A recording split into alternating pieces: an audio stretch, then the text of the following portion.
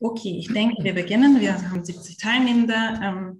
Das ist ungefähr die Hälfte von denen, die heute Vormittag an der großen Runde teilgenommen haben. Ich denke, die Schwankungen werden jetzt nicht mehr so groß sein. Herzlich willkommen wünschen wir, das sind Uli Prehn, mein Kollege vom Zentrum für Antisemitismusforschung der Technischen Universität Berlin, und ich, Jung-Diestelmeier. Ich bin die Referentin der Direktion der Stiftung Brandenburgische Gedenkstätten.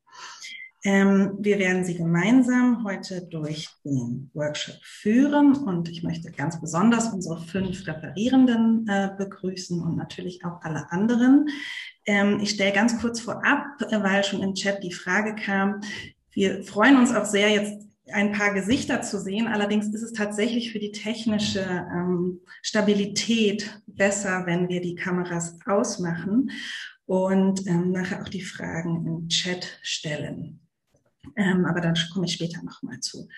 Genau, Uli Prehn und ich haben beide einen Forschungsschwerpunkt in visuellen Quellen, und deswegen moderieren wir dieses Panel, und damit darf ich an ihn übergeben. Ja, auch von mir ein herzliches Willkommen an alle Referierenden und auch an alle Mitdiskutanten in unserer Runde. Ich will keine ganz lange Vorrede halten, sondern nur ein bisschen einführen in das Feld und ein bisschen die Felder, die die einzelnen ReferentInnen bespielen, versuchen ein bisschen zu verbinden. Wir richten unseren Blick in diesem Workshop auf visuelle Quellen beziehungsweise auf den Aspekt von Visualität. Und wir tun dies ganz speziell mit Bezug auf NS-Konzentrationslager, die nationalsozialistische Gewaltherrschaft und den Vernichtungskrieg in Europa, sowie, und das auch ganz ausdrücklich, auf die Nachgeschichte. Im öffentlichen, kollektiven Gedächtnis, etwa in historischen Ausstellungen und in KZ-Gedenkstätten, aber auch in zunächst einmal privaten Überlieferungen. Das Spektrum der von den 5 Vortragenden analysierten Quellen ist dabei durchaus breit. Fotos in einer wichtigen historischen Ausstellung der unmittelbaren Nachkriegszeit, das ist Leonie Werle, SS-Propagandafotos von sowjetischen Kriegsgefangenen in NS-Konzentrationslagern, Lukas Meißel, private Fotoalben von Deutschen im sogenannten Osteinsatz, Jürgen Matthäus, und schließlich den Aspekt der Materialität mit denen der Visualität und der Überlieferungs- und Erinnerungsspuren verknüpfend, verschiedenste Artefakte aus Konzentrationslagern, von Häftlingen angefertigte Zeichnungen, aber auch andere überlieferte Dinge oder Objekte, über die uns Christiane Hess und Maja Ossig berichten werden. So unterschiedlich jene visuellen Quellen auch sein mögen, so berühren sie doch, ohne hier näher auf zentrale Fragestellungen und Methoden von fotohistorischer Forschung oder im weiteren Sinne der Visual Culture Studies eingehen zu können, eine Reihe von Problemkomplexen. Und 4 Aspekte möchte ich kurz benennen. Erstens die Frage nach dem Kontext der Quellen, also Aspekten der Überlieferung und des historischen Hintergrunds. Häufig münden solche Überlegungen in der Frage, wie können wir mit Quellen arbeiten, über die wir womöglich wenig wissen und auch wenig Kontext generieren können durch unsere Forschung? Anders ausgedrückt, was sind die blinden Flecken der jeweiligen visuellen Quellen, was ihre Stärken? Zweitens, die Frage nach der Narrativität der Quellen. Gibt es eine solche überhaupt? Oder anders, nämlich in historisierender Absicht und Perspektive gefragt, welche Geschichtserzählung vermitteln oder stärken sie? Drittens, der bereits angesprochene Aspekt der Materialität der jeweiligen Quellensorte.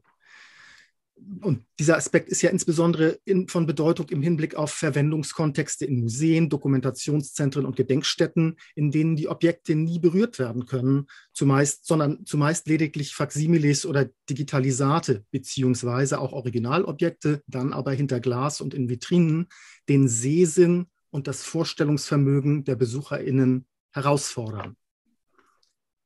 Und viertens schließlich auch noch der Aspekt der verschiedenen Praktiken, die mit den Bildern sowohl heute, aber auch zeitgenössisch verbunden sind oder waren. Und das ist natürlich heute im digitalen Zeitalter, ja, könnte es wichtig sein in Bezug auf Sammlungen und Sammlungskontexte und Präsentationsmodi. in Ausstellungen, das habe ich schon erwähnt, aber zeitgenössisch natürlich auch. Das betrifft sehr eindrücklich das Beispiel, was Jürgen Matthäus uns vorführen wird. Fotoalben sind natürlich auch eine ganz eigene Erinnerungs- und Aufbewahrungs- und Sortierungspraktik, aber davon werden wir mehr hören.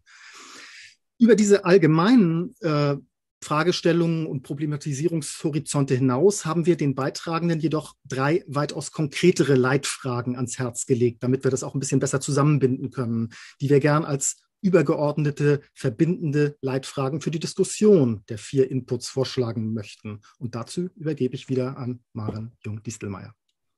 Genau, ich stelle jetzt kurz diese 3 Fragen, die wir den Referierenden im Vorfeld ans Herz gelegt haben, vor. Die erste ist die nach der unterschiedlichen Rezeption des Bildmaterials in verschiedenen zeitlichen Kontexten mit sich wandelnden gesellschaftlichen Rahmenbedingungen. Deswegen beginnt auch Frau Werle, die einen Input zu einer Ausstellung aus dem Jahr 1946 uns vorstellt und ihre Ergebnisse zu dieser Forschung. Es geht also um die Frage nach Historizität und Historisierbarkeit von Ausstellungsexponaten und ganzen Ausstellungskonzepten. Ausstellungen, Bilder und Dinge stoßen in unterschiedlichen Gesellschaftskontexten und Zeitschichten auf je unterschiedliche Rahmenbedingungen, Deutungskontexte und Rezeptionsweisen. Die zweite Leitfrage, die wir formuliert haben, ist, was bezogen auf das verwendete Bildmaterial zu bedenken ist, wenn es Teil von digitalen oder anderen netzbasierten Publikationsformen oder Recherchetools wird oder zukünftig werden könnte. Und die dritte Leitfrage ist, welche Chancen, Potenziale, aber auch Schwierigkeiten oder Grenzen sich ergeben für Ausstellungskontexte aus dem visuellen Material in Gedenkstätten, Dokumentationszentren und Museen. Diese 3 Fragen werden in den Inputs, die sehr kurz sind, nur 10 Minuten, nicht von jedem beantwortet werden, aber sie sind sozusagen das, was wir den Referierenden mit auf den Weg gegeben haben und was wir auch gerne mit als Ausgangspunkt in die Diskussion geben würden. Auch deswegen, weil es ja jetzt ein bisschen anders sein soll als heute Vormittag, ein Workshop-Charakter. Auch deswegen haben wir die Referierenden darum gebeten, sehr konkret an Beispielen ihre Ergebnisse vorzustellen und damit den Workshop-Charakter ein bisschen zu bestärken, auch wenn wir leider bei 84 Teilnehmenden natürlich doch nur sehr begrenzt dieses Versprechen des Zusammenarbeitens und ein Arbeitsgespräch erfüllen können.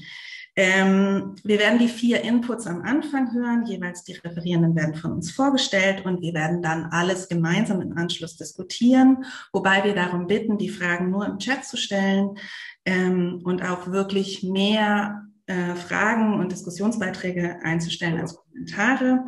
Wir haben wenig Zeit. Die Mikros bitte aus, die Kameras aus, Handheben, wenn wir wirklich nur im Chat die Fragen stellen, brauchen wir nicht. Und gerne dürfen die Fragen schon während der Vorträge gestellt werden. Dann gibt es der technischen Moderation die Möglichkeit, sie für uns vorzusortieren. Jetzt übergebe ich wieder an Ulrich Prehn, der die erste Referentin vorstellt. Genau, also wir bitten darum, tatsächlich die Kameras und Töne auszustellen, natürlich nicht die Referierenden, die wollen wir sehen und hören. Wir beginnen, Maren Jung-Diestelmeier hat es eben schon gesagt, in etwas anderer Reihenfolge, als, glaube ich, im Programm abgedruckt war, mit Leonie Werle. Ich möchte sie kurz vorstellen. Leonie Werle arbeitet an einer am John F. Kennedy Institute for North American Studies an der Freien Universität Berlin angesiedelten Dissertation mit dem Arbeitstitel Visualizing Genocide, Picturing Crimes Against Humanity and the Moral Challenge to Imagine Genocide in 1945-46 US Culture. Nach ihrem Masterstudium war sie als Research Assistant am Lehrstuhl von Rhodri Jeffreys Jones an der University of Edinburgh tätig. Und auch in der Berliner Gedenkstättenlandschaft ist sie seit einigen Jahren an 2 Standorten aktiv, nämlich an der Gedenkstätte Stille Helden sowie an der Gedenkstätte Plötzensee. Frau Werle, wir freuen uns auf Ihren Vortrag und Sie haben das Wort. Ja, haben Sie vielen Dank für die einführenden Worte. Ich werde mal sofort meinen Bildschirm versuchen zu teilen. Das müsste jetzt klappen. Und ich werde auch gleich zur englischen Sprache übergehen. So thank you very much for the kind introduction and the possibility to be part of this conference and especially this workshop. As has been already said, today I will present a part of my research on US responses to the atrocities uncovered during the liberation of the concentration camps. In particular, this presentation shows an exhibition that was hosted in the US in 1945, and it displayed photographs of the liberated camps. In the spring of 1945, General Dwight D. Eisenhower, who was one of the leading generals in World War II and later on to be president of the United States, invited one delegation of US congressmen and one of US newspapermen to Germany in order to witness and to inspect the atrocities at the newly liberated camps. In a letter to General Marshall, he states why he wants the US delegations to come to the camps. And I quote here, "These places where the evidence of bestiality and cruelty is so overpowering as to leave no doubt in their minds about the normal practice of the Germans in these camps." End of quote. Among the 12 newspapermen who were sent to the camps, Joseph Pulitzer was part of it. And he was the editor and heir of the St. Louis Post-Dispatch, which is a fairly renowned newspaper in the United States.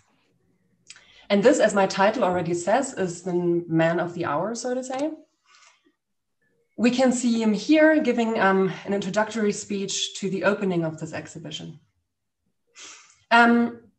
Pulitzer himself had been very suspicious about the reports in the US newspapers and the images of atrocities committed in Germany. But the visit, and here as Eisenhower had intended, to the camps dispelled any disbelief that he still had on his mind. So when Pulitzer returned to the States a few weeks later, and this is all set in May 1945, he initiated this photo exhibition I'm talking about today in his hometown, St. Louis. The exhibit in St. Louis was free of charge, and it showed 25 life-sized murals of rather gruesome photographs of the liberated camps. At this point, I will also say something about the motivations of this exhibition. So one major reason was to have these atrocities on display for a public that was actually situated across the Atlantic, fairly physically untouched by the Second World War. And in fact, it was also to convince them that these crimes had been actually committed. And Pulitzer here very clearly favors a visual approach in this regard.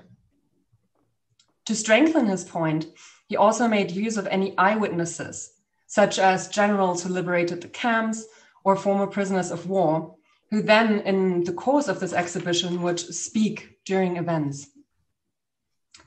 And then finally, the display of the atrocities also verified the United States as a liberal democracy.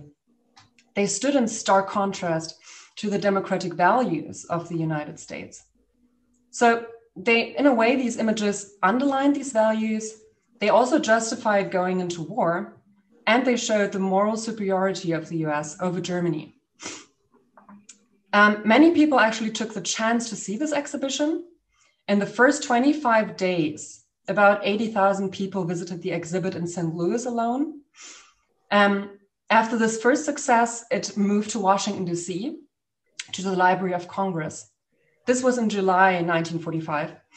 And in the 1 month of its installment, about 88,000 visitors came to the exhibition. After these two major successes, the exhibition would move around, especially at the East Coast, through various cities. So in a way, to Pulitzer, these images were the best means to show the crimes that were committed in Nazi Germany.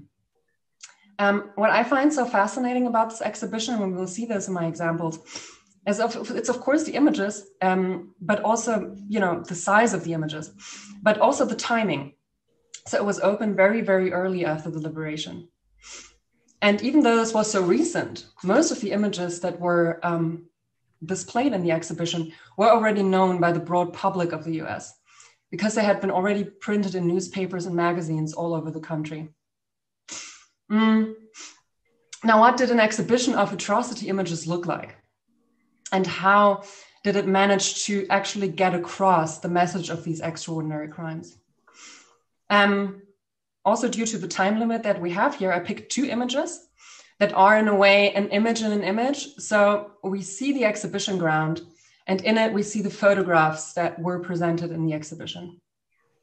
And of course, you can imagine I can talk about this for hours, but I have 10 minutes. And so I will only quickly give you an idea of my take on these images and what they are showing.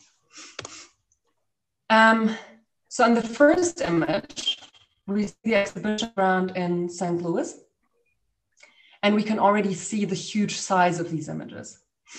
And some of you might even recognize those pictures that are up on the walls. So these life-size images also generated a closeness between the viewer and the victim. On the left-hand side, we can see an image of 3 generals, Dwight D. Eisenhower, George Patton, and Lamar Bradley. They were decisive figures during the war and the liberation, and they are inspecting Ohrdruf concentration camp. And what is so astonishing about the way of presenting these images, and especially this one image on the left-hand side, is how the visitor is actually facing the generals. They are looking at them, and just like them, they are also looking onto the bodies before them. They, in a way, become witnesses themselves of these crimes. And the viewer also attests to this brutality of the camps.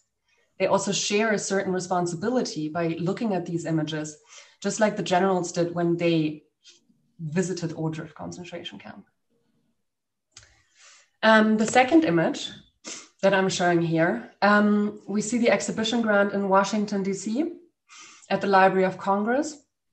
And what is I found somehow grotesque about this image is how only by the first look, only by clothing, the visitors are differentiated. You can differ only with the clothes between the victims and the people in the room.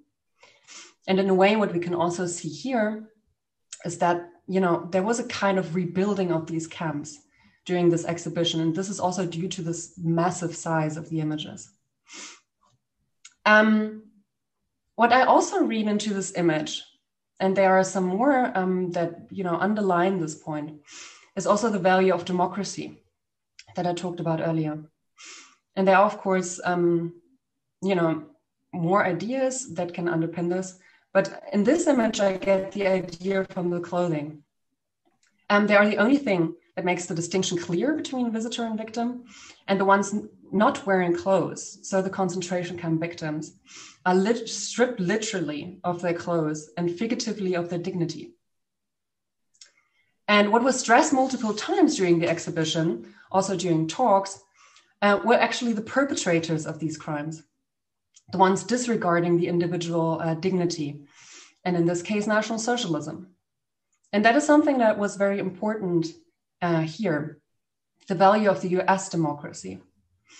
These images and the accompanying talks always hinted at the system behind the atrocities. The political system, so National Socialism, was responsible for these unspeakable crimes. And as we could see later that year in 1945, at the Nuremberg trials, an elite group was specifically made responsible for these crimes.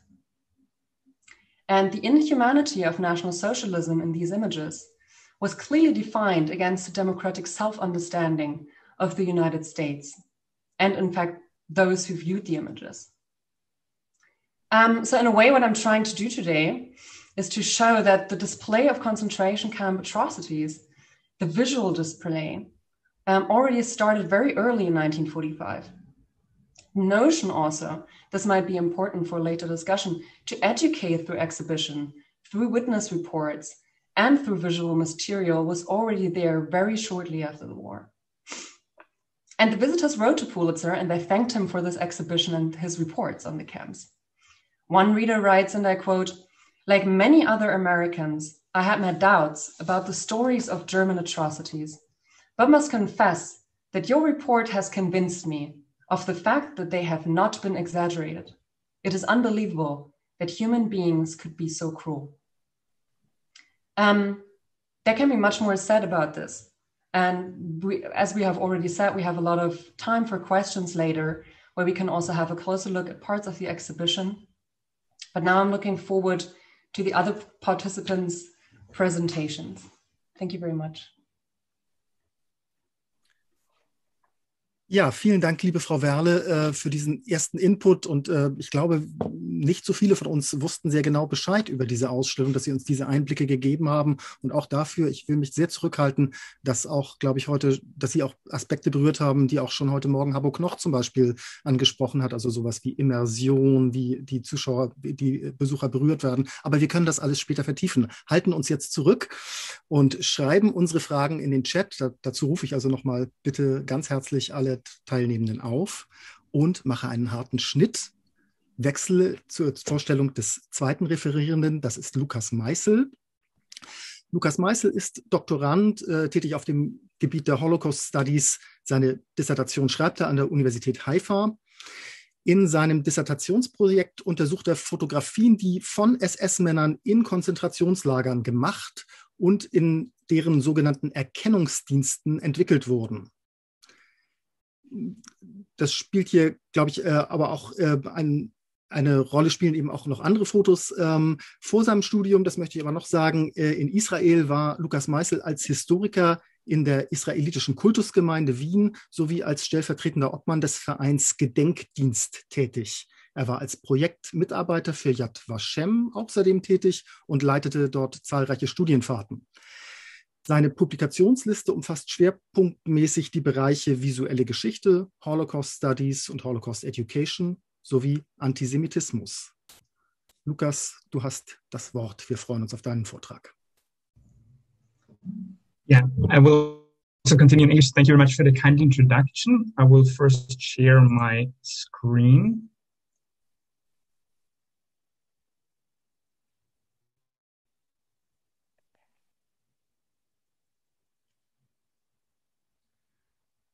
Right. So thanks also for the possibility to present this specific aspect of my PhD project here today. I will talk about a set of series of pictures, a specific group of motives that was produced by SS photographers at concentration camp, namely pictures of Soviet prisoners of war.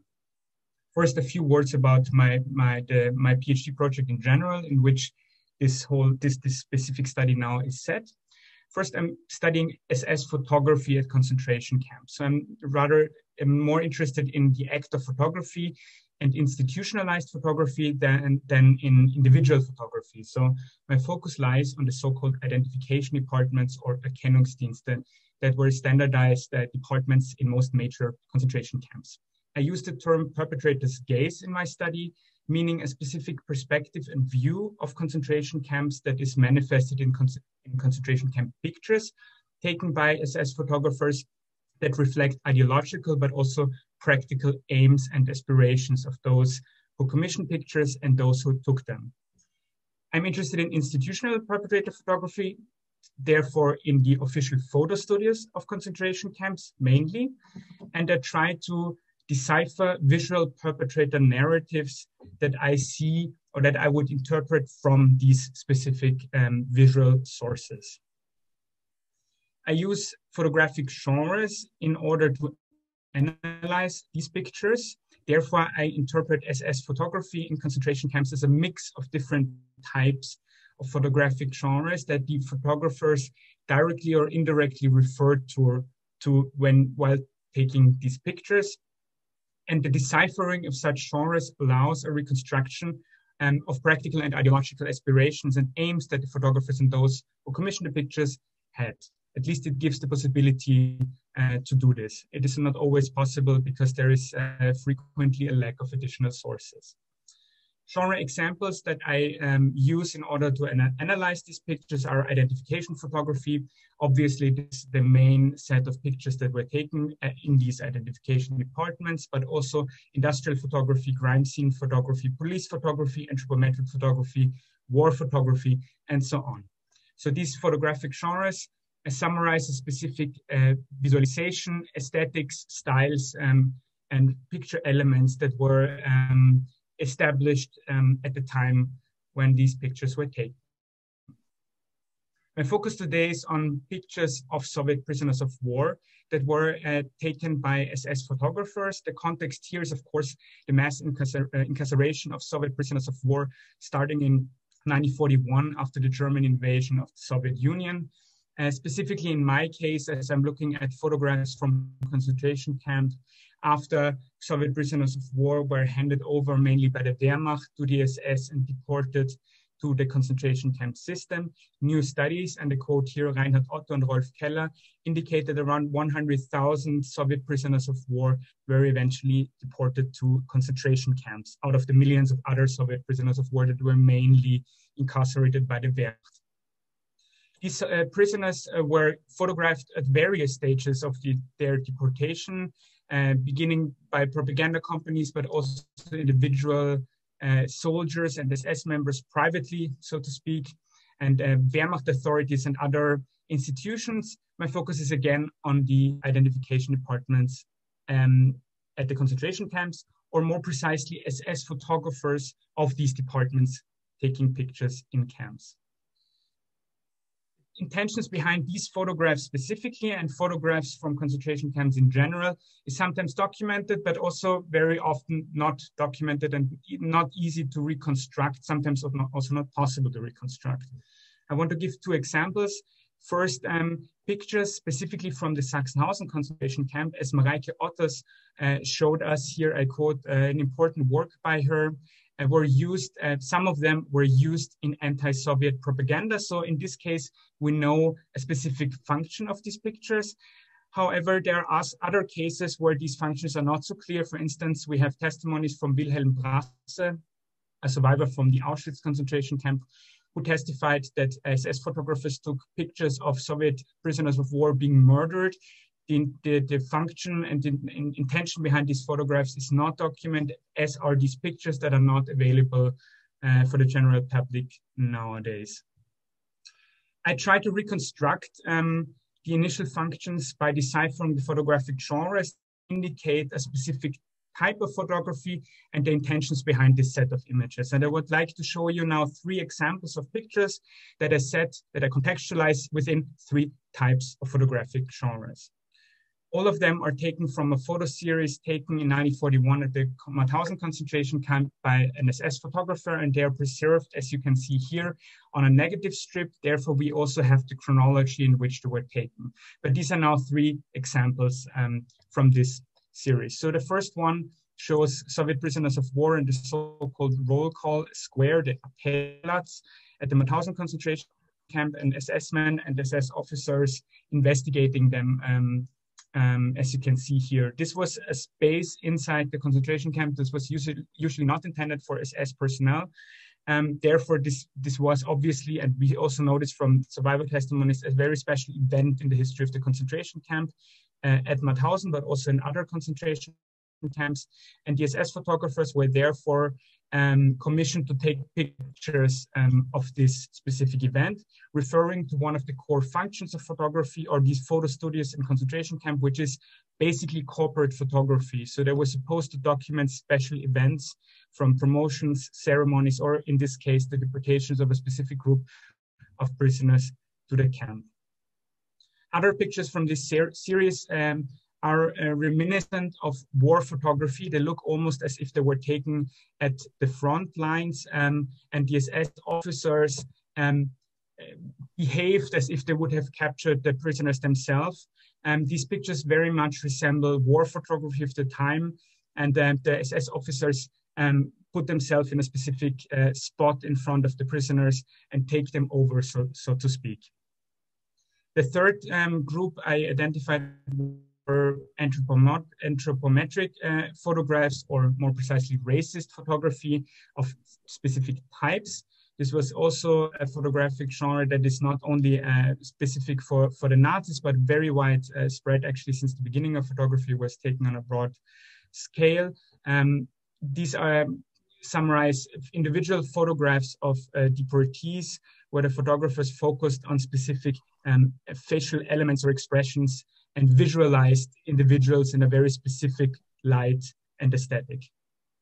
About the context of these pictures. First of all, of course, the war of annihilation against the Soviet Union, and connected to that, the second context, the colonization of Eastern Europe according to Nazi ideology, and then also the elimination of so-called Judeo-Bolshevism, a core aspect of Nazi, but not only Nazi anti-Semitism of the time. Here, of course, the recent study of Paul Hanebringt, and I quote here in this file again. So this is kind of the historical context of these pictures that lead to an interpretation.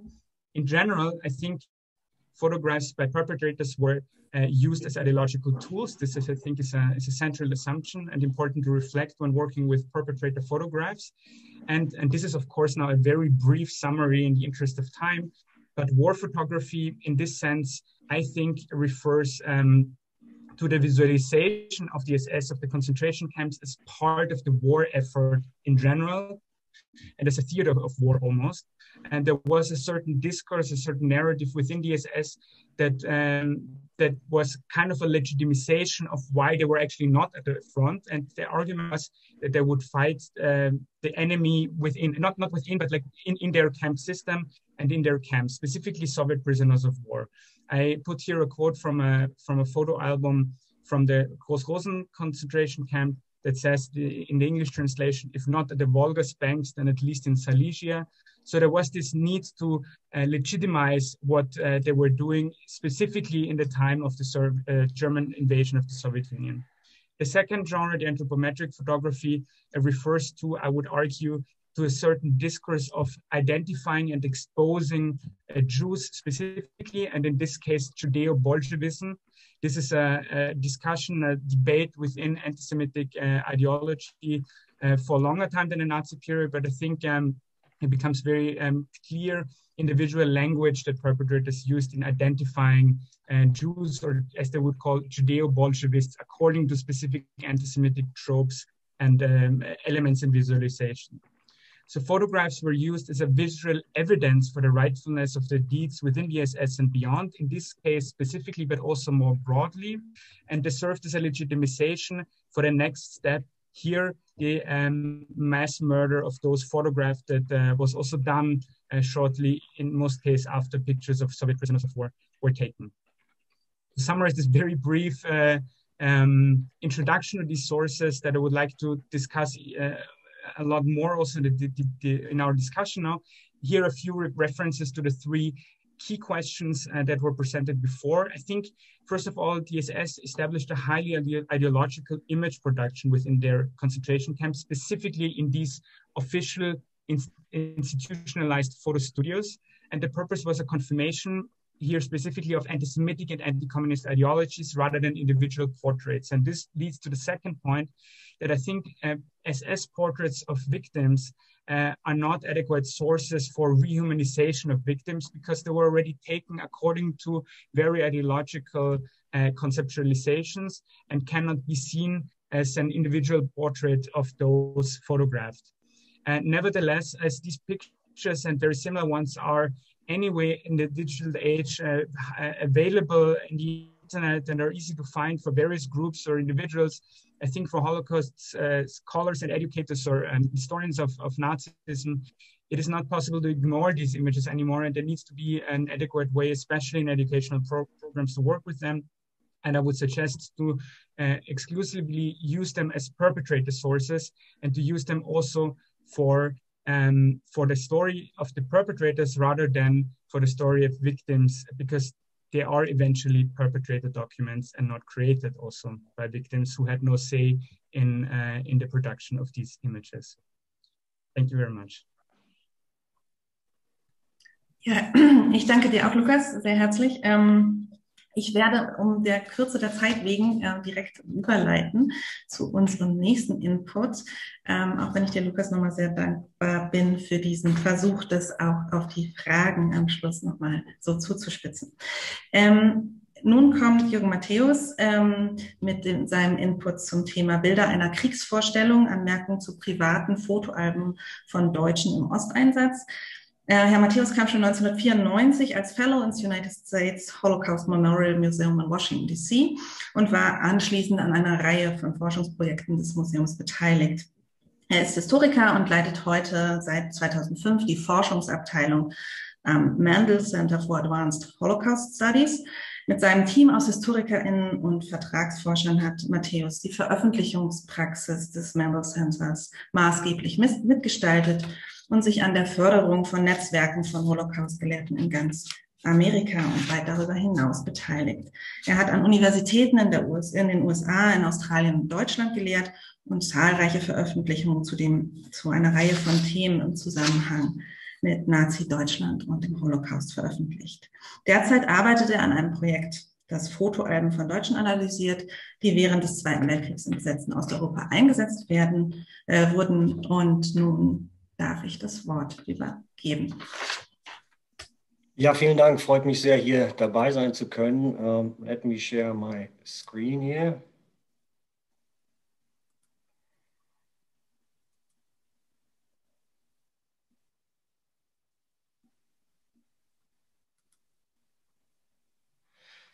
Both the topic of this workshop and the topic of my talk are marked by a considerable degree of vagueness.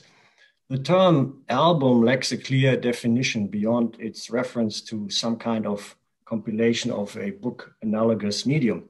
Photo albums combine visuals, sequentially arranged, often banal or cryptic, with other material and written text added for display purposes.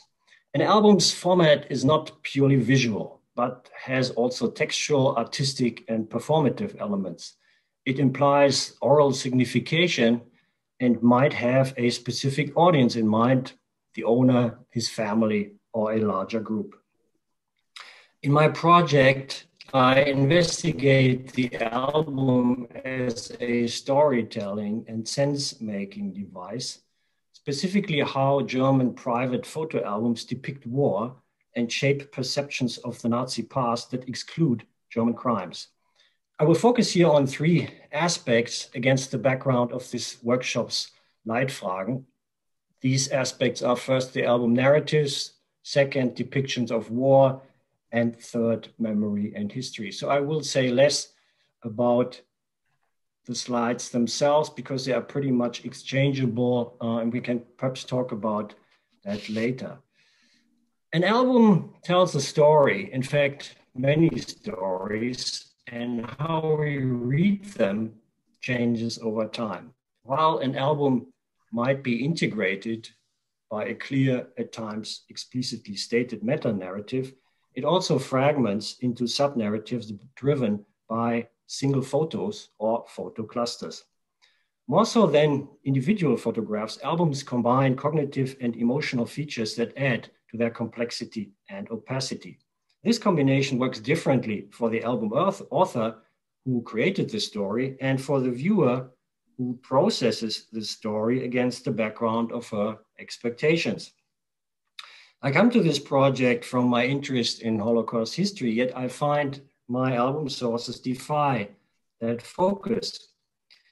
Their depictions of the East reflect prevailing expectations and biases, or as Lukas Meisel just presented as the tropes, and many of them are racist or loaded with racial imagery. They applied it to the landscape, which is often described as vast or endless. The people usually depicted as some kind of typical representations, and their way of life often described as backward, primitive, or just dirty. But the vast majority of albums do not contain depictions of physical victimization of Jews. Either they never did, or they do no more if these images were erased at some point. And even in the few cases in which an album references anti-Jewish violence, it mostly refrains from showing Germans as perpetrators.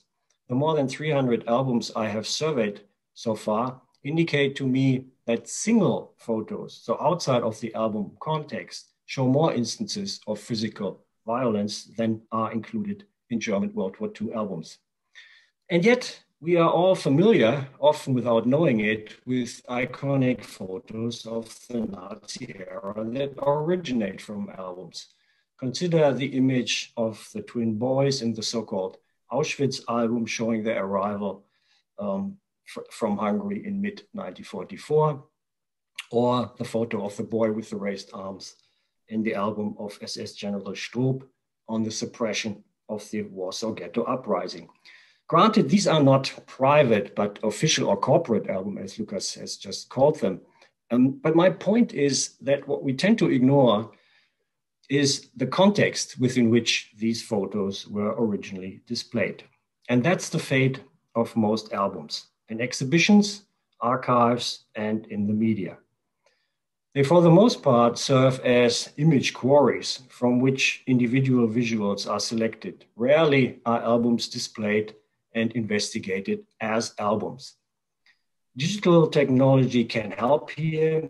Some archives, memorial sites, and museums are moving in a direction more attuned to this source format. Still, I would argue the single image, the one we define as visually gripping, based on our interests and expectations, dominates over albums with their plethora of stories and many ways to be interpreted. My second point, album depictions of war. Despite the scarcity of imagery showing violence against Jews, war and its destructive effects figure prominently in most private albums. In view of the proliferation of graphic photography since the American Civil War, this is not surprising. Most frequent are images of destroyed objects, shelled vehicles, downed planes, ruined houses, and of dead creatures, particularly horses. In post-battle shots, human corpses are also depicted with photographs of dead enemy soldiers or civilians vastly outnumbering images of dead Germans. But there is an abundance of imagery showing German soldiers' graves and portraits or group photos marked with indicators of these Germans' death. Still more frequent are images of the non-bloody routines of military life. Germans, mostly but not always men, bonding, posing individually or as a group in different, often foreign environments.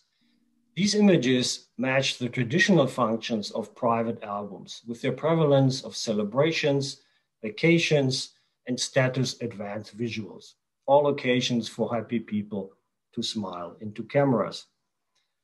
That was likely the goal in cases where the album's anticipated audience was the author's family. But perhaps this bonding convention also was one reason why most of the albums produced by concentration camp guards do not contain images of violence, sometimes not even prisoner photos, and instead often look like family albums. My third point, albums and historic memory. Many albums show signs of later revisions in the form of visibly torn out photos, erased captions, or rearranged pages. These gaps multiply the inherent ambiguity of photographs, leaving viewers speculate as to what was removed and why, and what that does to what's left. Art historian Petra Bob and others have pointed to the importance of hidden meanings and insider knowledge based on interviews with album owners and their families in the 1990s. Now, the time for these interviews is pretty much over. In their place, I would argue that what these albums call for is close reading, contextualization, and awareness of their changing functions over time. Harald Welzer and others have argued that German transgenerational memory about the Nazi era is much less formed by the knowledge conveyed in history lessons or during visits to memorial sites. Instead, what is more important is the emotional effects of family discourse, often over generations, in which the Holocaust occupies a marginal space. Now, one may debate this thesis, but I think there can be no doubt that private photo albums were, and perhaps still are, key raw material for memory formation within German families and by extension, German society. While referenced by Welzer and others as a metaphor, in juxtaposition often to encyclopedia, signifying the official historical memory, they are sadly under-researched as a source for meaning production. Images of loss, suffering, and death focus on the Germans' experience and play a prominent role in these albums. They construct and convey a strong message of German victimhood well before the end of the war. Private albums might thus be a central part of the foundation on which the prevailing post-war German narrative of self-victimization and denial was built. Thank you very much.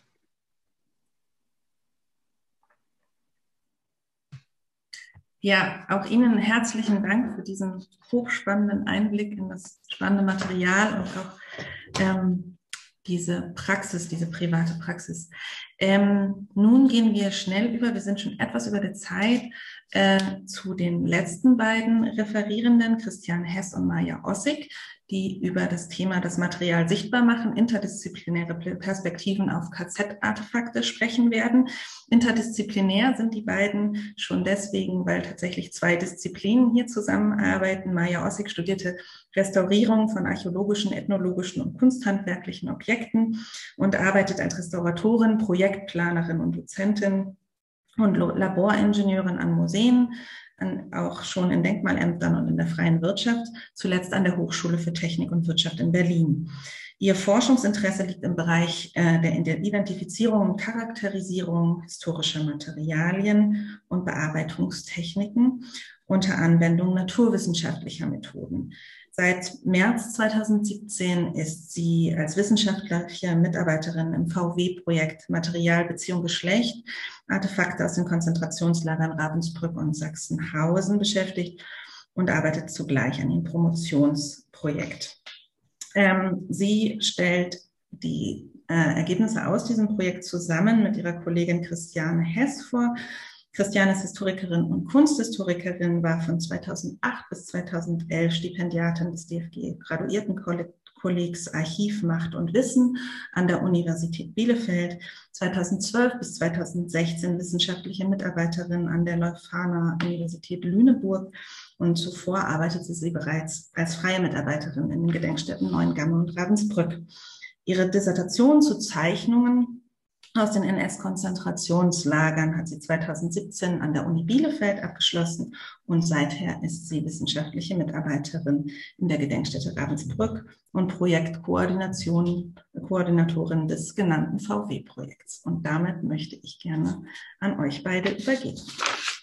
Ja, vielen Dank für die Einladung und die Möglichkeit, unser Projekt vorzustellen, was ich jetzt mit dem Bildschirm freigeben auch tue. Ich werde kurz was zum Gesamtprojekt erzählen, 2 Objekte zeigen und was dazu sagen und dann mit Maja Ossig sprechen, an Maja Ossig sozusagen übergeben. Mit ihr sprechen wahrscheinlich auch. In dem von dem VW geförderten Projekt zu Artefakten aus den Sammlungen von Ravensbrück und Neuengamme, Sachsenhausen, haben wir uns auf Objekte fokussiert, die zum einen im Datenbankbeitrag in den Lagern entstanden sind, also in diesem Zeitraum datiert sind und in irgendeiner Weise von Hand bearbeitet wurden oder auch hergestellt wurden. In der engeren Auswahl von weit über 900 Artefakten, die wir gesichtet haben, finden sich eben nun Adressbüchlein, Notizbücher aus Metall, mit Nummern, die in Metall eingraviert sind, Lederarmbänder, geschnitzte Miniaturen aus verschiedenen Kunststoffen. Ein Ergebnis des Projekts wird eine webbasierte Datenbank für unterschiedliche Benutzerinnengruppen sein. Hier sehen Sie einen ersten Entwurf der Gestalterinnen der Hochschule für Technik und Wirtschaft, mit denen wir zusammengearbeitet haben, Studierende, die in verschiedenen Projekten begleitet uns mit ihren Entwürfen begleiten. Und die Idee ist, dass wir einerseits an bestehende Datenbanken in den Gedenkstätten anknüpfen können. Das Thema Datenbanken ist ja ein Riesenfeld, wie ich gelernt habe in den letzten Jahren und gleichzeitig aber eben über diesen Zugang nochmal vertiefende Informationen zu einzelnen Objekten zur Verfügung stellen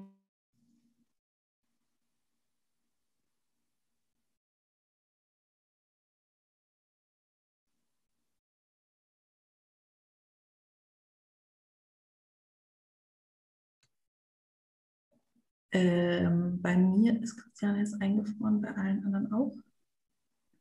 Ja. Ja, bei mir auch. Ich fürchte, es ist so. Okay. Ja, in Ravensbrück auch. Frau Ossi, könnten Sie sonst kurz übernehmen? So, guten Tag. Ich habe leider nicht den Text zur Verfügung, den Christiane Hess hat. Ich könnte jetzt höchstens umdrehen vielleicht, dass ich erst meinen Teil vorstelle und wenn Christiane wieder am Boot ist, dass sie das dann nachholt. Wäre das eine Option? Auf jeden Fall, würde ich sagen. Jetzt ist auch natürlich die PowerPoint weg von Christiane. Moment, jetzt muss ich mal eben hier kurz meine anschmeißen. Eine Sekunde. Geht es wieder? Bist du wieder da, Christiane? Irgendwie, ich habe jetzt noch mal eine Sekunde. Also ich sehe dich, das ist schon mal gut. Ja, eine Sekunde.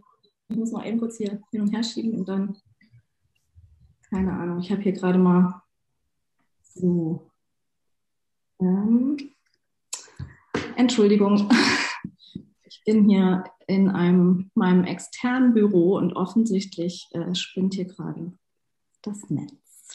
Gar kein Problem. Ich glaube, wir alle kennen inzwischen, dass es solche technischen Übungen zwischendurch einfach gibt bei Online-Formaten.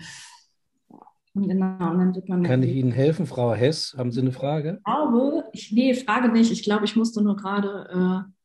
Oder soll ich, Christiane, ich habe die PowerPoint offen. Ich könnte die zeigen. Scheint zu funktionieren. Super. Perfekt. So, genau. So, super. Zurück. Genau, die Objektbiografien sind eben eine zentrale Metapher bei uns und sind gleichzeitig mehrfach zu verstehen. Da gibt es ja eben auch nochmal einen ganzen Diskurs und Literatur zu diesem Begriff. Und wir verstehen ihn eben nicht nur in Bezug auf die Objekte selbst, also über die sichtbaren und nicht sichtbaren Spuren der Geschichte, der Entstehung, Nachnutzung und Zirkulation des Objekts, sondern eben auch mit den damit verknüpften Biografien der Menschen, der Häftlinge und Überlebenden des KZs. Ich möchte kurz auf zwei Aspekte von Visualität anhand von konkreten Objekten aufmerksam machen. Nicht nur Zeichnungen auf Papier sind in den Beständen Ravensbrücks und Sachsenhausen zu finden, sondern auch eingravierte und geritzte Bilder, wie hier zum Beispiel auf Hartpapier und Aluminium. Der vordere Deckel des kleinformatigen selbstgebundenen Buchs gibt eine Szene aus dem Lageralltag zu sehen, ein sehr ähnliches Objekt findet sich im Moment in dem norwegischen Gedenkraum in der Gedenkstätte Ravensbrück. Das zeigt mehrere Häftlinge, die Essen aus Schalen essen. Während hier Szenen aus dem Lageralltag, also Arbeit und Hunger, mit Hinweisen auf konkrete Personen über Haftnummer, Daten, Namen zu sehen sind, wird auf dem in Aluminium des möglicherweise als Zigarettenkästchen genutzten Objekts eine Frauenfigur mit Blumenstrauß gerahmt. Das fein gravierte Objekt trägt ein Monogramm BA, möglicherweise Hinweis auf die Produzentin, zu der oder dem jedoch nichts weiter bekannt ist. Zwei Darstellungen, die auf den ersten Blick nicht gegensätzlicher sein könnten, Vorstellungen von Weiblichkeit oder auch eben weiblichen KZ-Häftlingen in dem Fall vermitteln. Einerseits eben Lageralltagsszenen zeigen, andererseits Darstellung des Schönen, Blumen, Sehnsucht eventuell aufrufen, das Objekt selber eben auch Alltagssituationen, Rauchen, Pause, die Bedeutung von Souvenirs, Geschenken. Und doch wird die Vorstellung von Lager und Lageralltag, der Bezug zu den zur NS-Gewaltherrschaft auch hier übertragen, nicht zuletzt durch die Tatsache, dass die Objekte im Depot zu finden sind.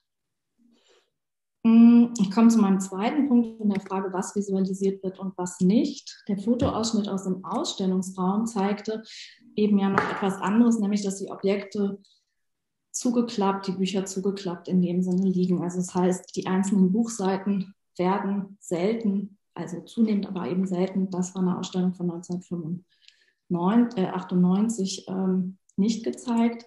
Die kleinen Notizbücher und Adressbüchlein oder eben auch hier bestickte Tücher zeigen aber eben Alltagspraktiken wie Notieren, Aufschreiben, Sticken und gleichzeitig eine Fülle von Namen und Adressen, die Einblicke geben können in Beziehungen, in Netzwerke. In dem Adressbuch hier sind verschiedene Adressen in kyrillischer Schrift mit Blei- und Kopierstift geschrieben, vermutlich von derselben Person. Mehrheitlich Adressen von Frauen aus der damaligen Sowjetunion, aber auch aus Frankreich und Belgien.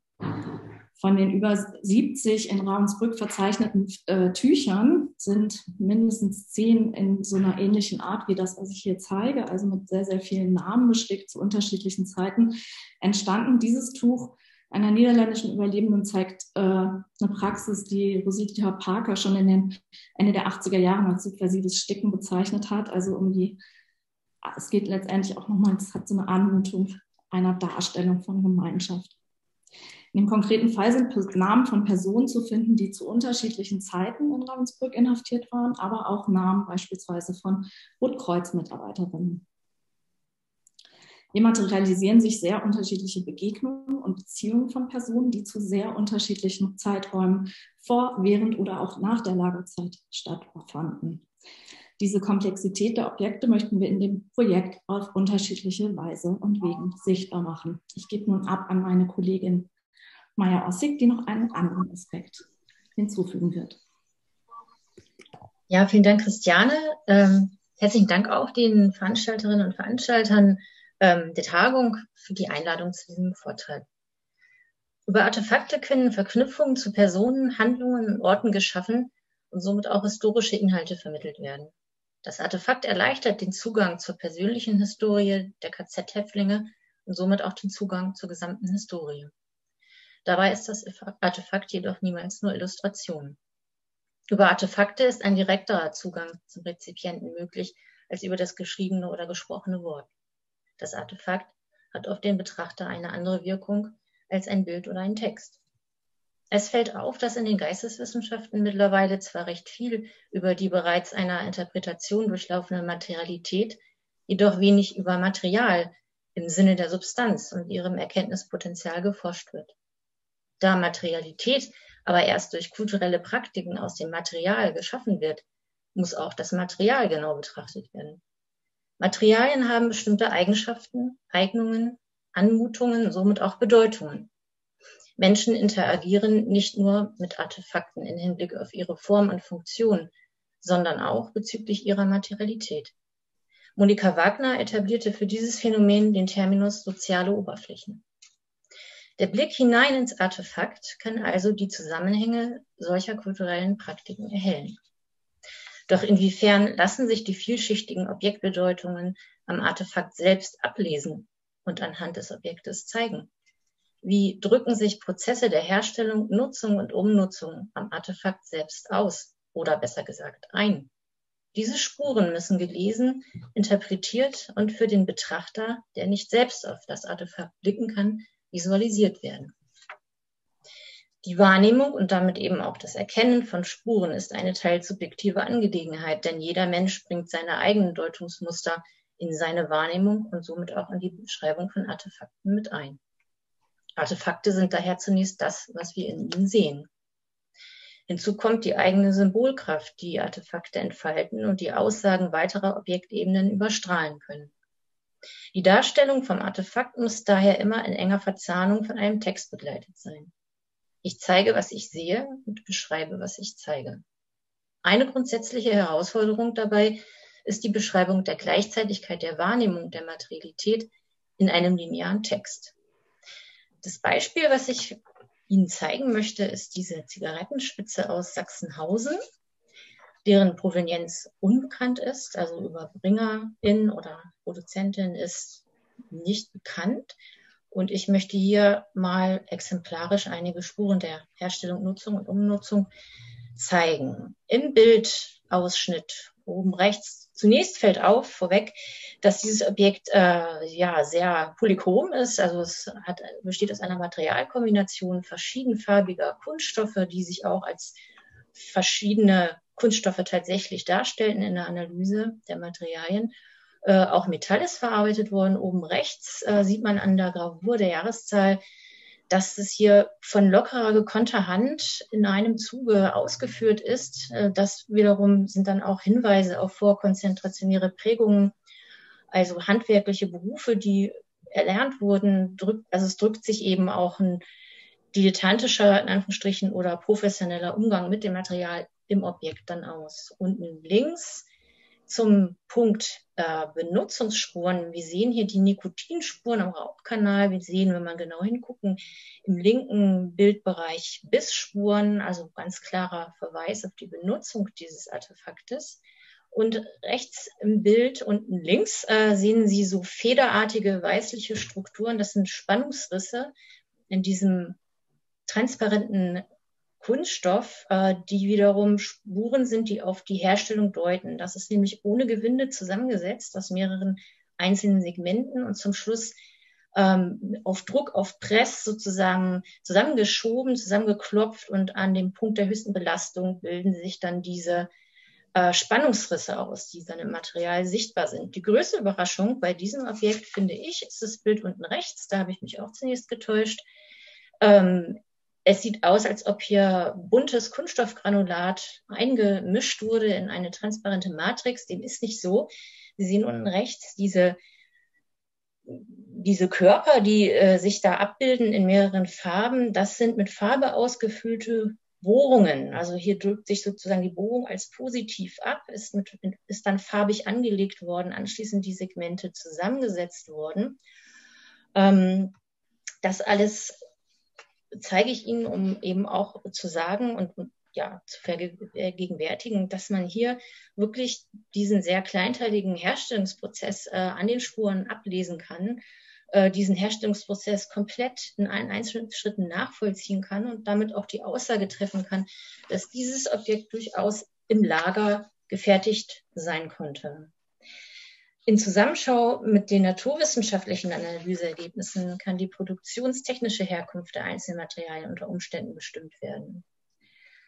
Diese Abbildungen erfüllen hiermit auch eine doppelte Funktion. Mit der Visualisierung der Artefakte und ihren Spuren wird ebenso der vielschichtige Forschungsprozess dokumentiert und vermittelt. Ich danke Ihnen für Ihre Aufmerksamkeit. Ja, von unserer Seite nochmal ganz herzlich Dank an alle 4 Referierenden, die, glaube ich, jetzt einen sehr breiten Einblick uns gegeben haben in die Vielfalt des Themas Visualität. Bevor ich zu den Fragen, die im Chat jetzt gestellt wurden, übergehe, würde ich noch einen Hinweis gerne machen. Sie können auch bei den Vorträgen, die auf Englisch gehalten sind, natürlich gerne auf Deutsch Fragen stellen. Benutzen Sie einfach die Sprache, die Ihnen vertrauter und lieber ist. Ich würde kurz anfangen, Uli, wenn es für dich okay ist, und die 2 ersten Fragen, die im Chat aufgetaucht sind, an Frau Werle einmal vorstellen.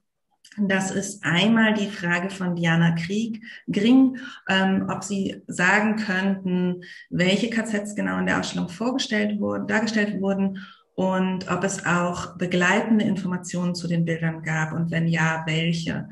Also zu den Orten, zu Opferzahlen, zur Lagerfunktion. Das ist die erste Frage. Ich würde Ihnen 2 stellen.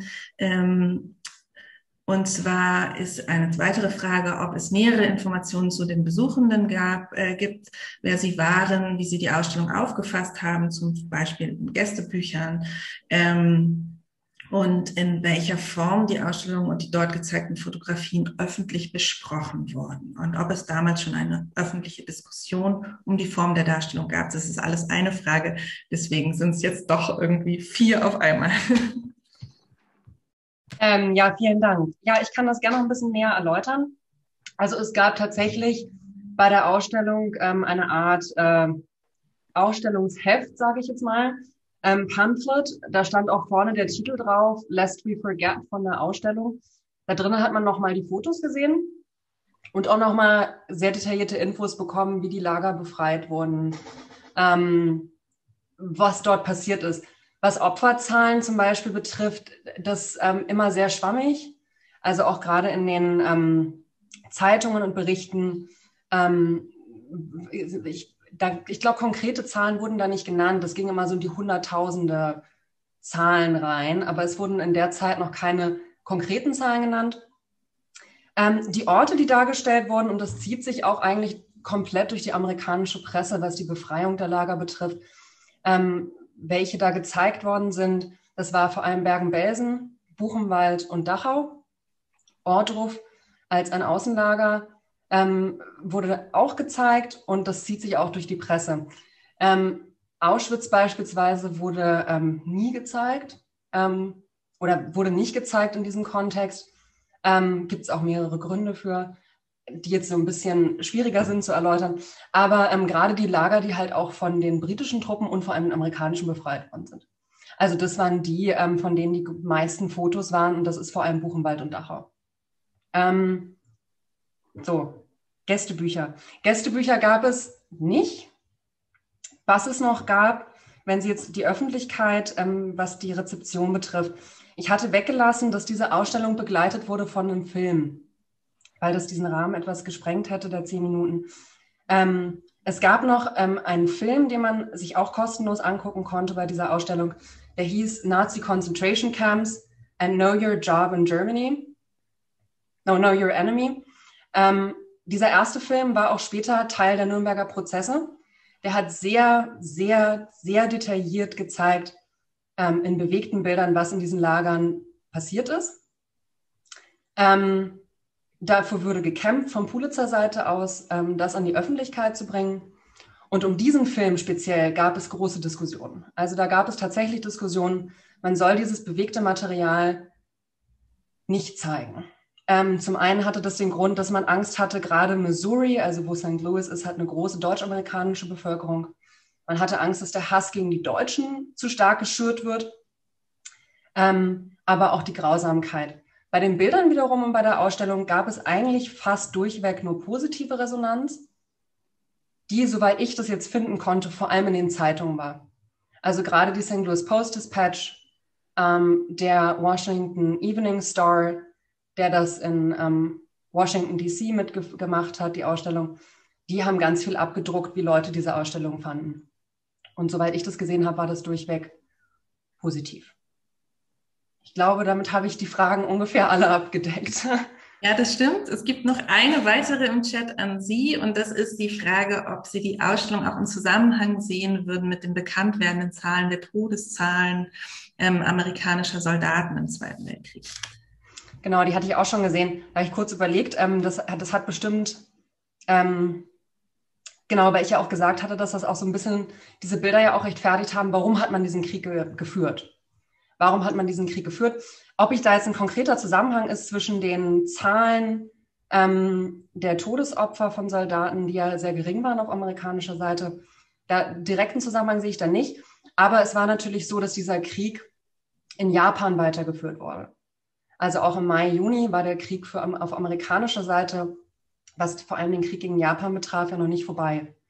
Und da war natürlich auch Teil dieser Bilder, die man gezeigt hat, natürlich auch mit dieser moralischen Unterfütterung. Warum führt man überhaupt diesen Krieg? Und auf europäischer Seite beziehungsweise auf deutscher waren es eben diese Verbrechen. Und dass die gezeigt haben, wir haben zu Recht diesen Krieg geführt, wir sind zu Recht auch in diesen Krieg eingetreten. Das würde ich dann eher sehen in dem Zusammenhang als Antwort.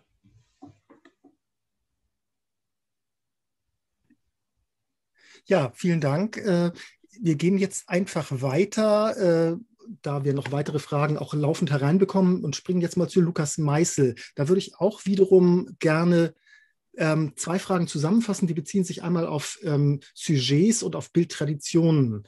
Von Axel Bangert die Frage: Have you found any evidence of photographic documentation of pseudo-medical experiments on Soviet POWs, also in relation to what you term anthropometric photography, also pseudomedizinische Experimente?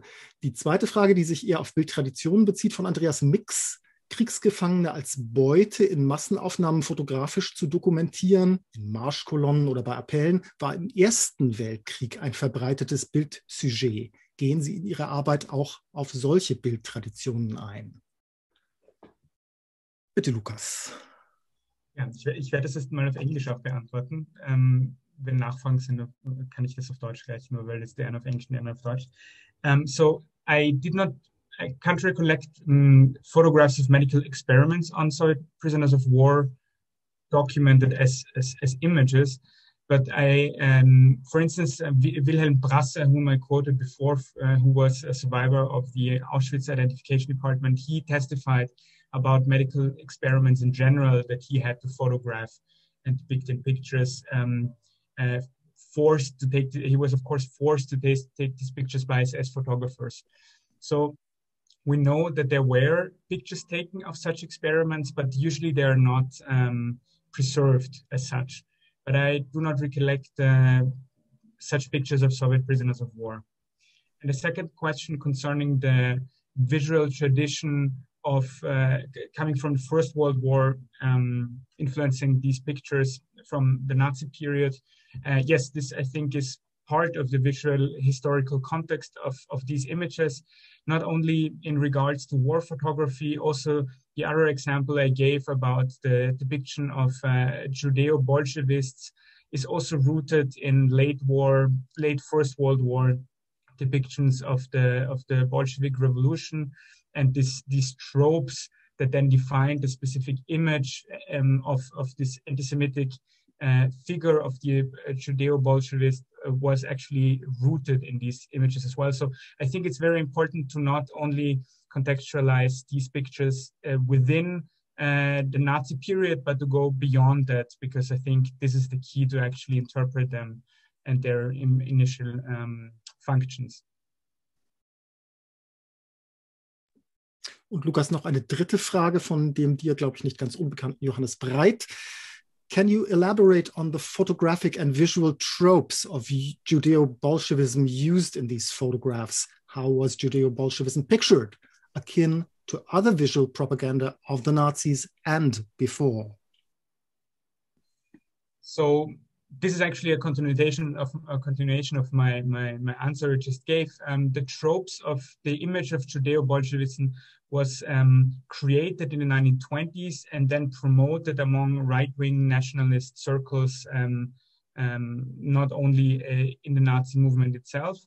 And in order to find these tropes, and this is now kind of a shortcut for this answer, but in the photo analysis, in order to identify these tropes, I juxtaposed the pictures of the SS taken at concentration camps with visual images of Judeo-Bolshevism of the time, and also to compare it to open another to another stereotype that is inherently linked to these other tropes, the image of the commissar.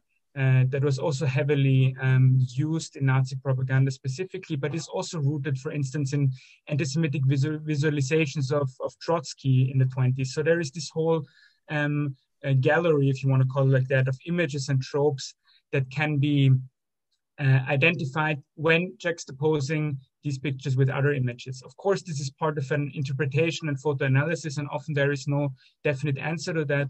But I'm pretty certain that these images were so prevalent at the time that it does make sense to use these images in the interpretation of the pictures taken at the camps. Ja, vielen Dank. Wir haben jetzt auch jeweils eine Frage an Jürgen Matthäus und auch an Christiane Hess und Maja Ossig erhalten, aber ich würde darum bitten, noch mehr den Chat zu benutzen. Wir können durchaus noch mehr Fragen vielleicht bespielen und beantworten lassen. An Jürgen Matthäus die Frage von Sabine Arendt aus der Gedenkstätte Ravensbrück. Sie fragt, glaube ich, nach diesem Begriff Osteinsatz und will da genaueres wissen. Haben Sie Unterschiede zwischen den Alben bezüglich Polen auf der einen Seite und der Sowjetunion auf der anderen Seite festgestellt? Ja, sehr interessante Frage. In der Tat ist ziemlich evident und deutlich sichtbar, vor allen Dingen in Alben, die aus der Zeit stammen, also hinterher nach dem Krieg nicht wesentlich modifiziert wurden. Das lässt sich natürlich im Einzelfall immer sehr schlecht sagen. Der grundsätzliche Unterschied ist, dass die Darstellung des Polenfeldzugs so abläuft, wie man sich eine Erfolgsgeschichte darstellt, wie sie eben auch im Kontext des Albums geplant war. So hatte der Autor sie angelegt, so wird sie durchgezogen. Das geht im Russlandfeldzug natürlich nicht, weil sich Erfolg eben nicht einstellt. Das lässt sich für einzelne Alben zum Teil sehr, sehr deutlich ablesen, indem die anfangs oft sehr sorgfältig entwickelte Darstellung, auch das sehr elaborierte Narrativ sich zunehmend im Grunde auflöst. dass die Details wegfallen, auch die Ausschmückung wegfällt. Eines der Alben, ich hatte Ihnen den Einband hier ganz am Anfang gezeigt, beginnt genau in dieser Art. Auch mit einer wenn man so will, Ausstellungsfunktion, in dem die Bilder in dem Album nummeriert wurden. Das deutet darauf hin, dass die Kameraden oder andere auch die Bilder dann bestellen konnten. Also so wurde es im Grunde dann auch anderen zur Anschauung gebracht. Und dann im zunehmenden Einsatz in der Sowjetunion wird davon immer weniger Gebrauch gemacht. Das Album endet etwa in der Mitte, vielleicht etwas später, mit Bildern des Mannes, wie er dann in einem Lazarett endet und dann nach Deutschland zurückgeschickt wird in einem Eisenbahnwaggon. Der Einsatz geht weiter in anderen Kontexten dieses Polizisten.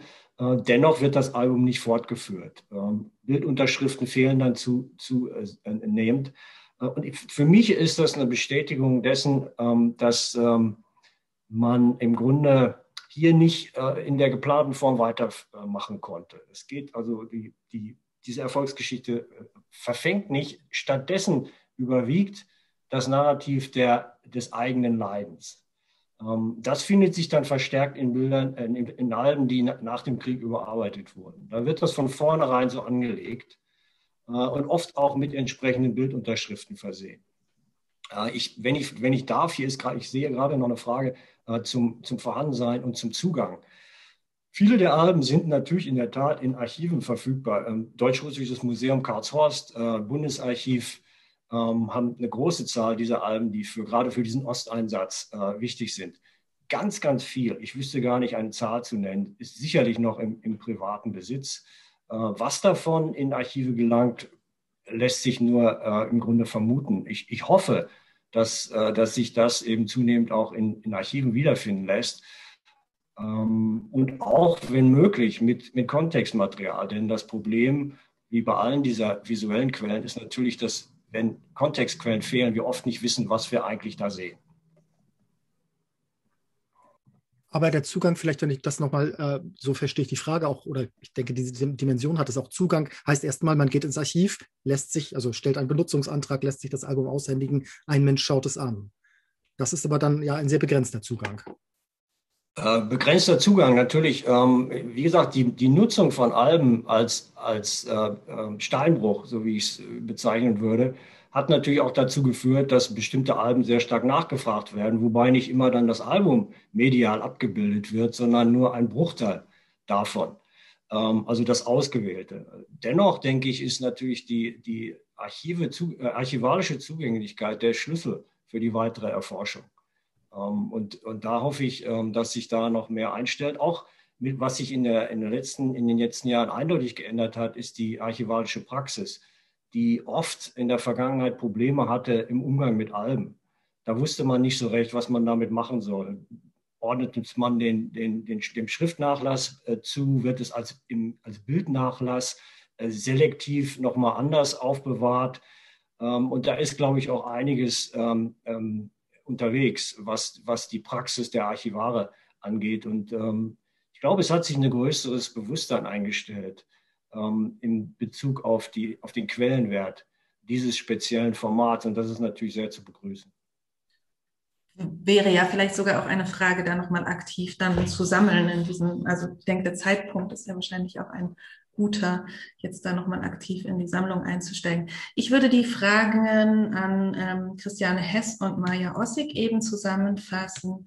Da gab es einen Kommentar über 2 Ausstellungen zum Sticken und auch den Kommentar, dass auch Männer gestickt hätten. Und darauf folgte dann die Frage, ob es geschlechtsspezifische Unterschiede bei der Art, den Materialien und dem Herstellungsprozess der Artefakte gibt. Und dann gab es eine spezifizierte Frage zu der Zigarrenspitze, inwiefern es eine nähere Objektbiografie dazu gibt, über den Besitzer, die Nutzung, den Weg in die Gedenkstätte und so weiter. Vielleicht erstmal diese 2 Fragen. Vielen Dank. Maja, willst du kurz was zur Zigarettenspitze sagen? Ja, mache ich gerne. Also dieses Objekt speziell, da liegen jetzt mir nach meiner Recherche keine Informationen zu, weder zum Überbringer oder zur Überbringerin noch zum Produzenten, Produzentin. Es gibt allerdings eine ganze Gruppe von Zigarettenspitzen in Sachsenhausen, die teilweise eine sehr ähnliche Formsprache und auch Herstellungstechnik aufweisen, wo dann schon einzelne Informationen vorliegen zur vermuteten Produzentin oder auch Überbringer, Überbringerin. Für dieses Objekt, wie gesagt, nicht. Und einzigartig bei diesem Objekt ist eben diese Gestaltung mit diesen Bohrungen, die dann mit Farbe ausgefüllt sind. Also diese sehr komplexe Herstellungstechnik ist nur bei diesem Objekt zu sehen und auch die Tatsache, dass die Zigarettenspitze kein Gewinde aufweist, also eben auch grundsätzlich anders zusammengesetzt ist. Also ich versuche mich dann eben so entlang zu hangeln, Parallelen zu suchen innerhalb dieser Artefaktgruppe oder eben auf Abweichungen zu achten, um eventuell Verbindungen herstellen zu können. Und man kann schon Handschriften in der Herstellung sehen und vergleichen und Vermutungen anstellen, ob das aus derselben Hand hergestellt wurde oder eben auch nicht. Also da bin ich auch noch im Bearbeitungsprozess, speziell bei diesem Objekt. Aber ich habe dazu keine Angaben und versuche sozusagen aus dem Objekt heraus im Vergleich mit anderen Objekten zumindest näherungsweise Hinweise zu bekommen, wobei sicherlich keine konkrete Person festgestellt werden kann am Ende, wenn die Information nicht vorliegt. Und die sind ja sicherlich über den allgemeinen Aufruf der Abgabe von Objekten in die Gedenkstätten gekommen, wo ja häufig nicht, Christiane, kannst du viel besser erklären als ich, meist ja gar nicht die Namen erfasst wurden der Überbringerinnen und Überbringer, höchstens die Nationalität oder eben auch manchmal gar nichts oder nur ein Datum, wenn ich das jetzt richtig zusammenfasse. Würde ich jetzt mal an dich übergeben, auch für die nächste Frage. Ja, genau, also eben genau, also ein Großteil der Objekte sind eben in den frühen, also in den Ende der 50er Jahre in die Gedenkstätte gekommen und da fehlen häufig nochmal Hinweise. Die Zigarettenspitze leitet aber eben nochmal zu der nächsten Frage über diese Geschlechtsspezifika hinsichtlich Materialität und so weiter. Das ist, also ich kann die nicht mit Ja oder Nein beantworten, denn die ist tatsächlich komplizierter. Und die Beantwortung dieser Frage hat sich für mich auch im Laufe des Forschungsprozesses nochmal verändert. Und zwar dahingehend, dass nochmal geguckt, also einerseits hinsichtlich zu gucken, welche Objekte sind eigentlich von wem überliefert worden. Also sowohl finden sich in den Sammlungen des Männerlagers, also von Sachsenhausen oder eben auch von Ravensbrück. Und interessanterweise sind beispielsweise in weitaus mehr Objekte im Zusammenhang mit Rauchutensilien in Sachsenhausen zu finden, was eben auch nochmal darüber aussagt, wie die Zuschreibung vom Rauchen im Frauenlager war. Das heißt nicht, dass dort nicht auch Frauen geraucht haben. Also es gibt Aussagen in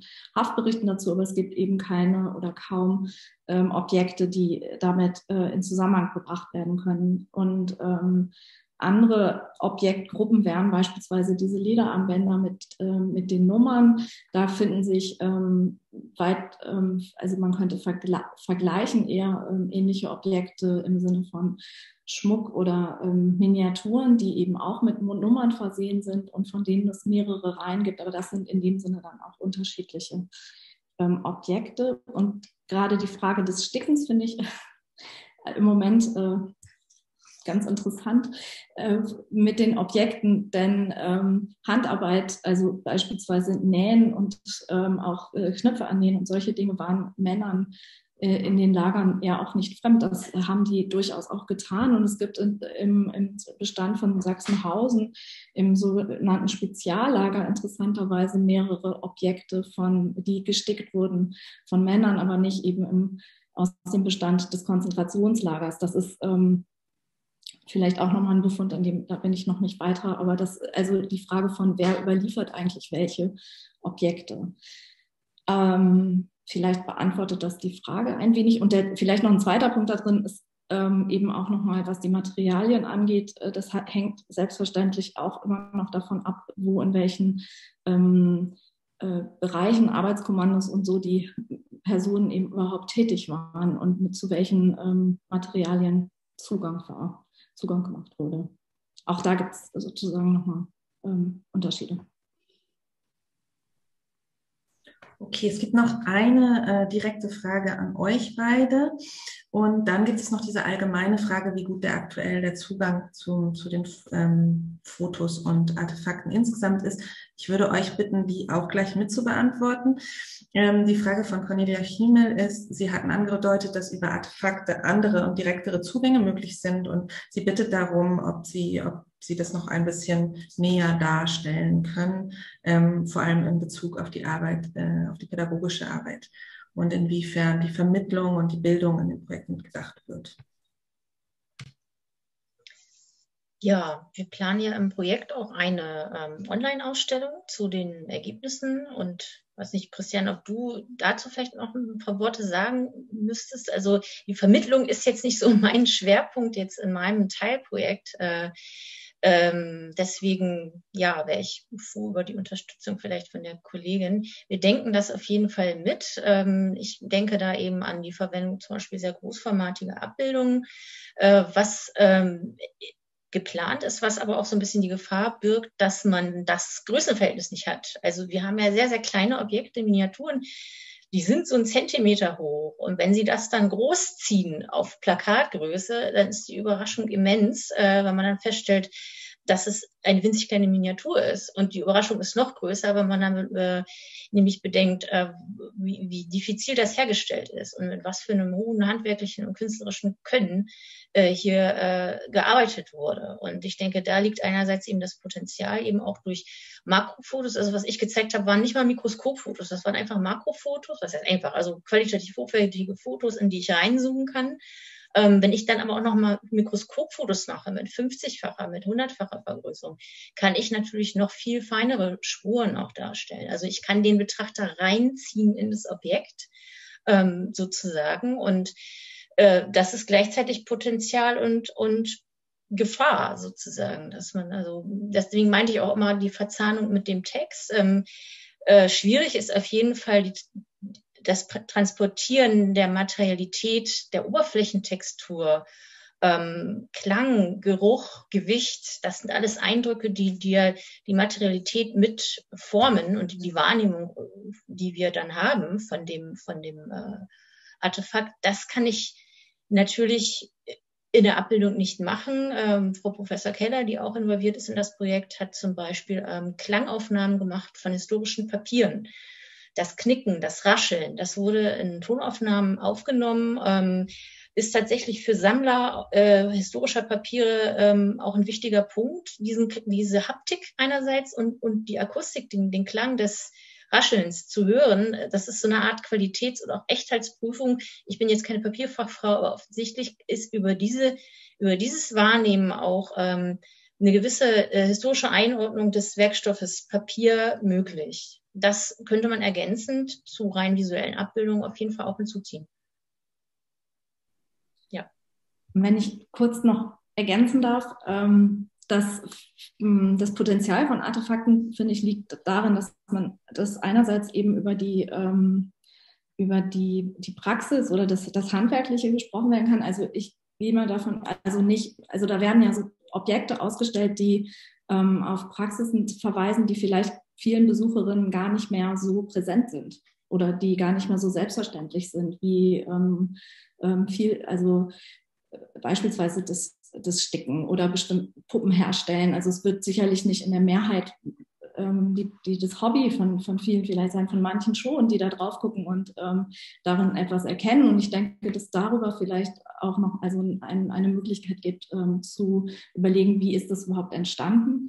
Und ein Schwerpunkt, den ich mache und den ich total wichtig finde in der Auseinandersetzung mit diesen Artefakten, ist immer auch über die Frage von, wie sind die eigentlich in dieses latente soziale Leben in den Lagern eingebunden gewesen. Und zwar in die Frage von, wer hat das Material besorgt, wie sind die versteckt worden über einen sehr langen Zeitraum, zum Teil in den Lagern, aus den Lagern herausgekommen, welche Bedeutung hatten sie für unterschiedliche Personen, eben aber auch nach der Zeit. Und das sind Aspekte, mit denen, wo die Objekte sicherlich nochmal einen anderen Zugang ermöglichen.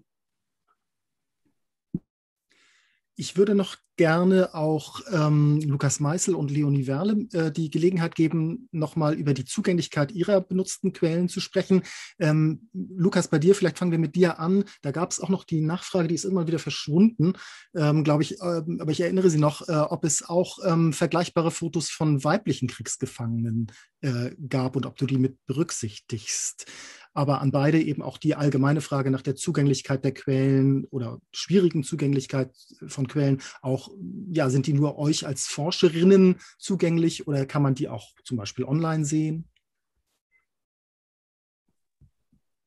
Vielen Dank auch für die Nachfrage bezüglich weiblichen Kriegsgefangenen aus den Beständen, die ich mir konkret angeschaut habe, aus den Konzentrationslagern nicht, aber ich baue sie insofern ein, als da sie in der allgemeinen visuellen Berichterstattung über sowjetische Kriegsgefangene eine wichtige Rolle gespielt haben. Also Stichwort, der Begriff Flintenweib kommt da oft vor, aber zum Beispiel auch schon im genannten Strohbericht werden auch jüdische Widerstandskämpferinnen diffamiert in den Darstellungen und Beschreibungen. Das ist ein Motiv, das ganz oft vorkommt in der visuellen Bildsprache der Nazis. Und zur Zugänglichkeit, das ist ganz unterschiedlich in meinem Fall, weil die Fotografien, die ich mir anschaue, im Regelfall an den Gedenkstätten liegen. Allerdings für mich die größere Herausforderung tatsächlich war, zusätzliche Quellen zu finden, also schriftliche Dokumente, Aussagen von Überlebenden, vielleicht sogenannten Beiständern, zum Teil auch Täterinnen-Dokumente. Die waren tatsächlich schwieriger zu finden, aber wenn ich sie gefunden habe, normalerweise zugänglich in der Form wie auch andere Dokumente.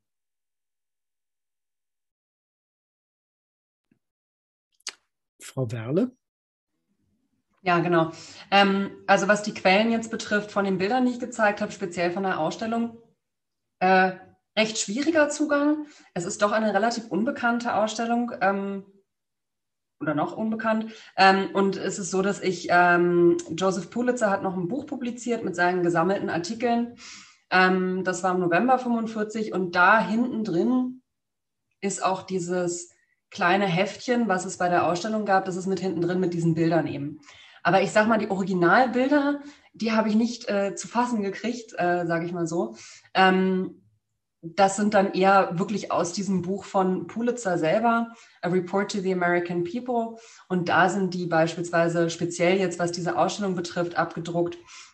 Und dann, das hatten Sie ja vielleicht auch gesehen bei den Quellenangaben, gab es relativ viele Bilder noch, die in Zeitungen publiziert worden sind. Aber das sind dann sozusagen nicht die Originale, sondern die Abdrucke, die dann in der Öffentlichkeit auch demnach der Öffentlichkeit bereitstanden, was diese Ausstellung betrifft.